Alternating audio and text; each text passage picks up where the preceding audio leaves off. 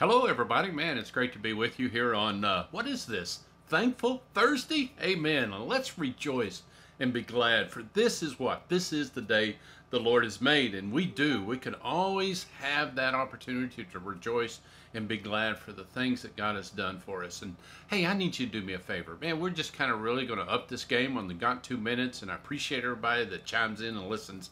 Would you hit the share button, hit the like button, and just pass the word about this so we can just share God's goodness and God's grace to everybody that we can. And we just really want to do this. It's not about promoting me, it's about promoting the Lord, and we just want to lift him up and just rejoice in that.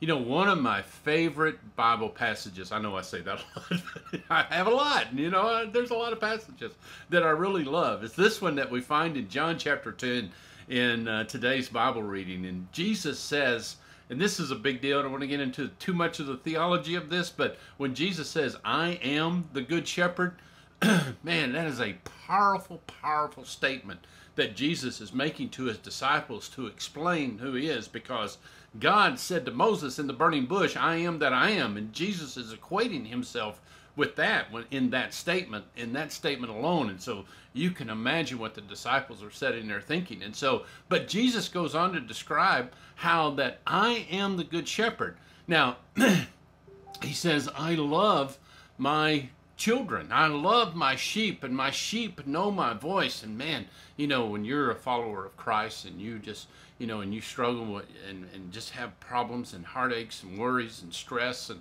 all of that kind of stuff, we know we can reach out to the Lord. And Jesus says in that passage that, you know, the hired servant does what?